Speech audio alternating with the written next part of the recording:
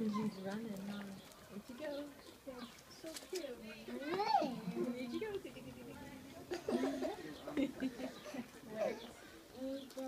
What is that hair on their belly?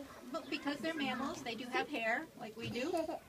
The hair, they don't see very well. They have very poor eyesight, so they use those hairs almost like whiskers to figure out where they are and what's around them.